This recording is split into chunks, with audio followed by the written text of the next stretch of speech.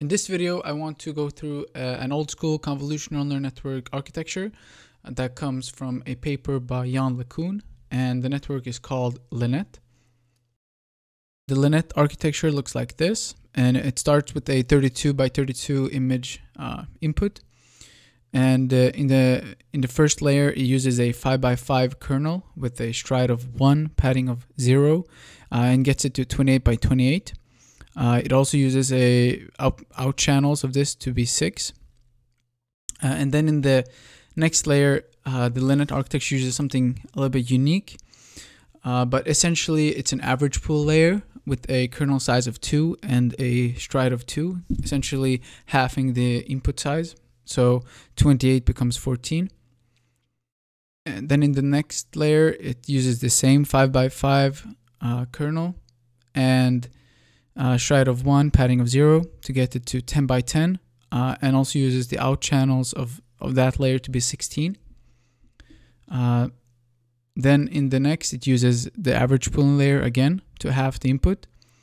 And then it uses the 5 by 5 kernel again. So it uses a 5 by 5 kernel with a stride of 1, padding of 0, and gets it to 100, and the output channels is 120. So this is a convolutional layer with 120 channels, 1 and 1 by 1. Then it uses a fully connected layer, linear layer, with 120 to 84 nodes, and then again a linear layer with 84 to the 10 outputs. I've summarized the LeNet architecture here. So we use a 32 by 32 input, and this might be a little confusing since the LeNet architecture was built for the MNIST dataset, but the MNIST dataset has 28 by 28. And I'll reference to the paper.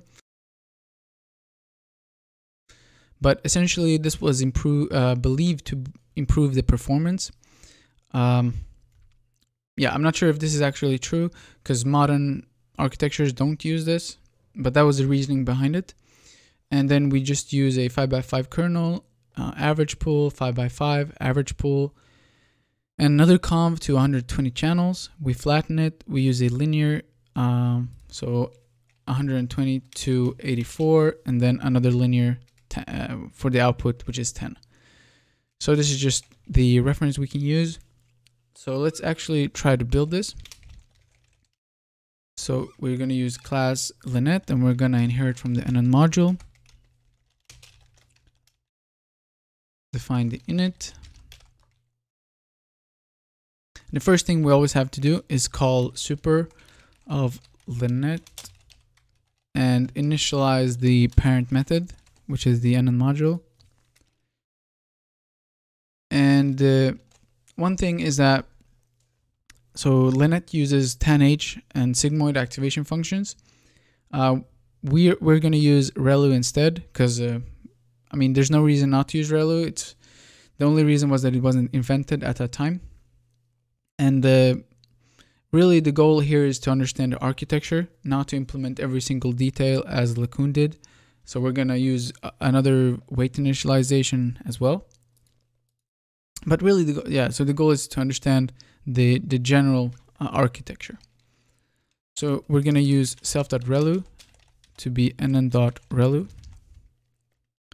We're going to create the pool layer that we're going to use, which is an average pooling. And kernel size will be 2 by 2. Stride will be 2 by 2. And essentially, so the average pooling is what we use here and use here. We can reuse the same pooling because the average pooling doesn't have any parameters. And then let's initialize the conv layers. So the first conv layer is going to be, so let's see, mven.conv2d with an in channel of 1. Out channels will be 6. Kernel size will be 5 by 5.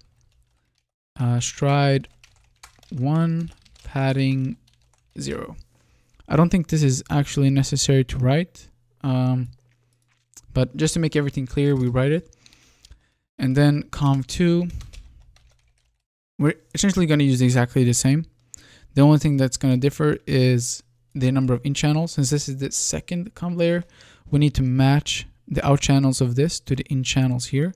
So this is going to be 6, and LeCun uses 16 as out channels here.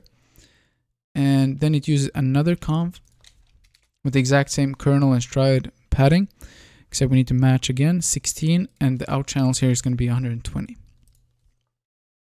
Then we need to have the linear layers. So nn.linear 120, 84, and then the linear 2 nn.linear of 84, and the out for the number of classes, which is 10. Then what we want to do is that we want to define the forward. So we first run it through the conv layer, the first conv. Then we use the relu activation function. And we just call the output of this x. And then we're going to use the pooling. And then we're going to use, so basically the same again, except we're going to run it through self.conv2. And reuse the pooling. And lastly, we're going to use again this, except conv3. And then what we want to do is that we want to, so the output of this will be, so the number of examples that we have by 120 channels by 1. We want to make this to the number of examples by 120. Essentially, we just want to make these into a single dimension. So self dot, so x dot reshape. And we want to keep the first dimension the same, the number of examples, and then just -1. Then now we can run it through the linear. So x self.linear 1 of x, and just call this x, and then use the relu. Now for the last output, so for the last output, what we're gonna use is just the linear 2, no activation function on the output layer. So, and then we're just going to return x. And that's essentially the architecture. So let's see if we get it to run. We do this by creating some just random input. And then calling the LeNet. And so we can do print model of x.shape. So what we expect this to be is 64 by 10, because we have 64 images, and for each we want to have like the prediction for each of the integer values. So if we run this, damn it. Okay, so so here this should be conv3. Great.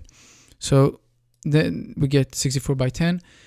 Now, if you want to use this for the MNIST, all you have to do, you could follow my last video I did, which uses the MNIST dataset, and all you have to do is just pad the images by 2, and then you can just run it through this architecture.